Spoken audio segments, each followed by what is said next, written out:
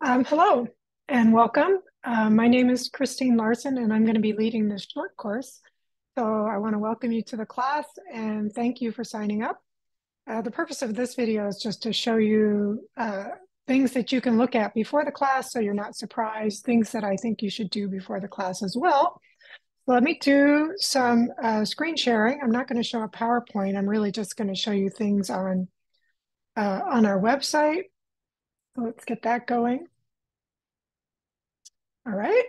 Um, so this is the course website. So I hope you were sent this in your invitation. It's pretty short, but basically to remind you that this is a 4-day short course, 2 hours each day. We're trying to hit the European African time zones and the American time zones. It's not perfect. Um, it doesn't accommodate Asia, for example, but we're doing our best. And the idea is that we'll, have people speak for 55 minutes, 10-minute break, and then 55 minutes.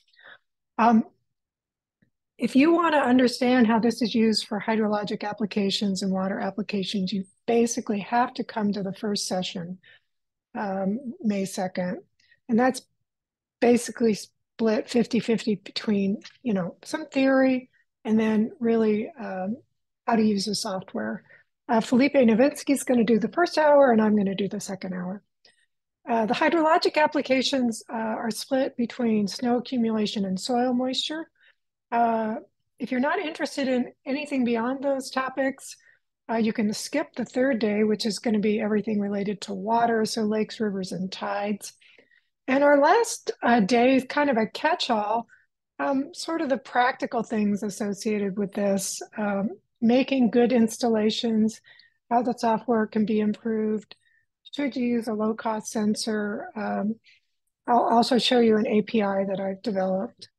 So before the class begins, I'm not going to go through it here, but we do have a small assignment, if you will. Um, it's pretty important if you're really interested in using this software that you get the code installed and start working on it before the class starts, because we're not going to cover it at all. We're not going to answer any questions about installation.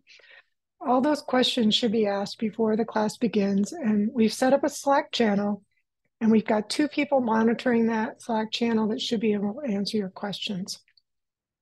So we also have this link here about the Slack channel.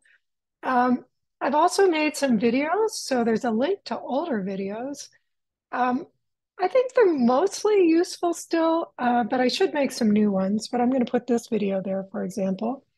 And then I'll introduce this all later, but this is a big undertaking of some of my colleagues in the community, and they're all volunteering to do this. So I'm really grateful that they're supporting us with this.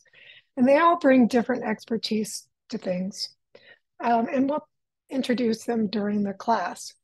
So one thing I want to point out is that we have worked really hard on our documentation, and we're using something called Read the Docs format. And we're still moving toward it. So there's some redundancy. We're trying to clear it up. But I think the idea behind it is that the documentation's in the code. And so as long as you maintain the documentation in the code, this Read the Docs format allows you to quickly update your online documentation. At least that is our hope. We have a page here for installation.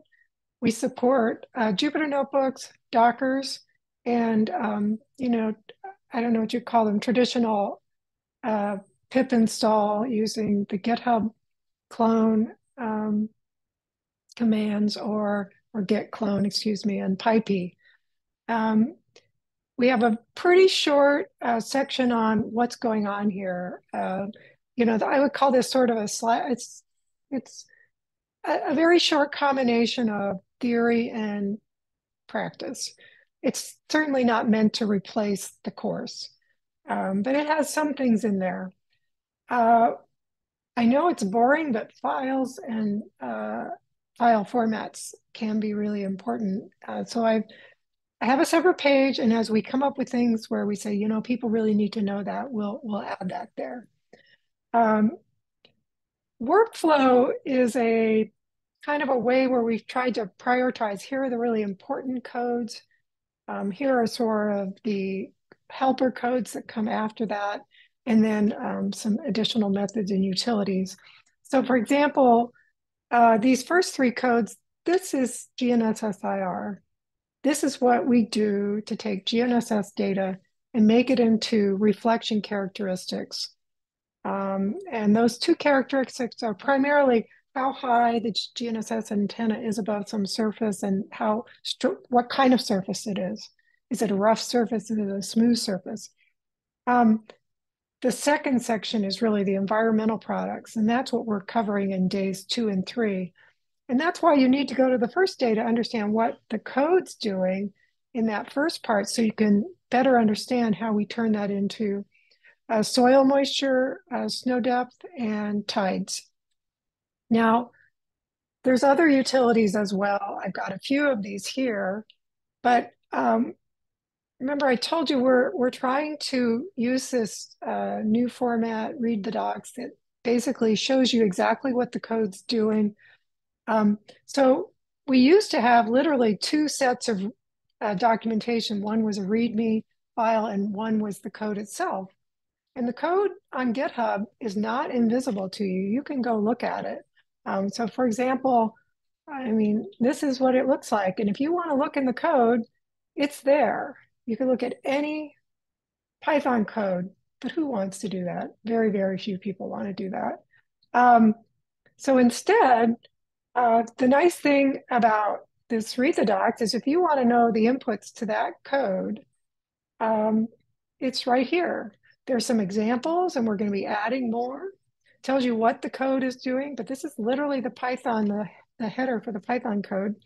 So there are examples, but then it tells you the parameter inputs to the code, and then it tells you what the options are. So I don't have to keep updating two sets of documentation, which is why I like it. I also wanted to let you know that we have tried to put together what we call use cases. If you're using the Jupyter notebooks, those are kind of use cases by default. They're set up that way. In this case, these were mostly written by me, but with a lot of help from Erscope, where we talk about the command line version, which is the one from the PyP install or the Docker install. So we have different examples, and if you're interested only in lakes, you could give a look to these. If you're only interested in ice sheets, you could look at those. We have also some other sections like what's a good site or how to make a good site. But like I said, we're going to talk about that on the last day. And let me see if I left anything out. Videos, course instructors. I think I've hit the main things I wanted to tell you. So again, if you can install the code and get a start with it so that you have a better idea of what I'm showing you starting May 2nd, that would be a huge help, I think, for learning. And just send us your questions if you have them. Thank you.